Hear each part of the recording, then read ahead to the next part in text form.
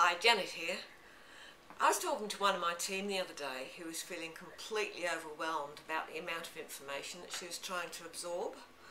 This, of course, is known as information overload, and we've all suffered from it at one time or another, especially when we're starting out in a new internet business. Now, while it won't go away altogether, it can be managed, and it also is completely normal, so don't worry about it. So I thought I'd do a quick video on some simple ways to help cope with this.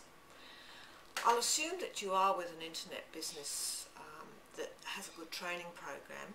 However, even if they lead you step by step through the various marketing strategies that are available, it's extremely easy to get sidetracked. Since you start putting out your contact details, of course you're going to be bombarded by email from other people all wanting to sell you something. Don't be put off by this though, because there's some very good free and low cost information which you can actually find this way.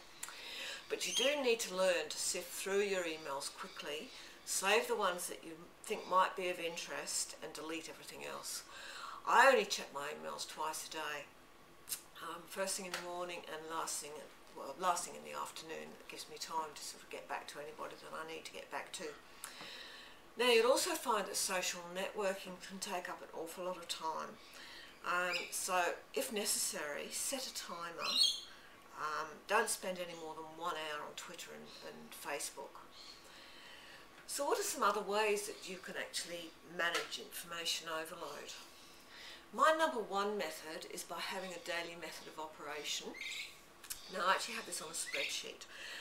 You just have a column, 7 columns for each day of the week, of course, and then I divide it into hourly intervals. I then cross through the hours that I actually don't want to work. I might be going out with family, or I've got appointments, that sort of thing. And then I can go from there. My personal daily method of operation is learning of some sort in the morning, either listening to webinars, watching, reading, all that sort of stuff. And then in the afternoon, I do all my doing. So I'm placing ads, I'm writing articles, making videos. My social media I do in the evening before I go to bed.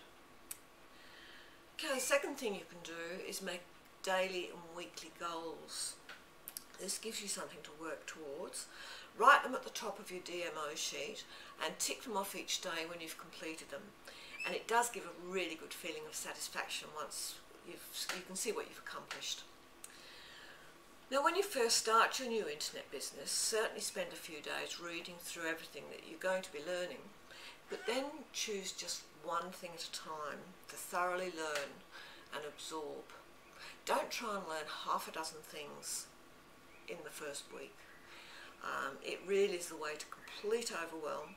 You'll end up doing your head in completely, and you'll be leaving the business in a very short time. But if you do find that things are getting on top of you, have a couple of days off. Go visit a friend, go to the movies, just get away from the study, and you'll find that you'll go back completely refreshed. So I hope these ideas will help you with your information overload. I have written more in depth about this on my website, which is www.janethoughton.com, and you'll also find some other helpful articles which will help you in your internet marketing, as well as a link to Carbon Copy Pro, which is my chosen marketing platform. So enjoy your business, guys, have a great day, and I'll see you next time.